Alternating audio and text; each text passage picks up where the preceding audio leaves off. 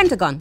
Ukraine would benefit from US-supplied cluster munitions. The Pentagon says Ukraine would benefit from US-supplied cluster munitions, claiming they would be effective against Russian fortifications as Kiev presses ahead with its counter-offensive. Appearing before a House Foreign Affairs Subcommittee hearing, Pentagon Deputy Laura Cooper was asked whether 155mm cluster bombs could help Ukraine to offset Russia's quantitative advantage in manpower, armor, and artillery. Our military analysts have confirmed that dual-purpose improved conventional munitions would be useful, especially against dug-in Russian positions on the battlefield, Cooper said, referring to the cluster weapons by their formal name, dual-purpose improved conventional munitions. She added that the White House has been unable to meet Kiev's repeated requests for the bombs due to existing congressional restrictions and concerns about Allied unity.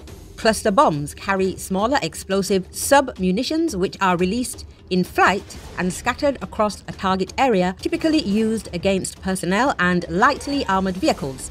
However, due to their tendency to leave behind undetonated duds, which can remain live in former conflict zones for decades, more than 120 nations have agreed to ban the weapon, including most NATO members. While Washington has not joined the International Convention on Cluster Munitions, Congress passed a law in 2009 which prohibited exports of any cluster bombs with a dud rate of more than 1%, which applies to most of the US stockpile.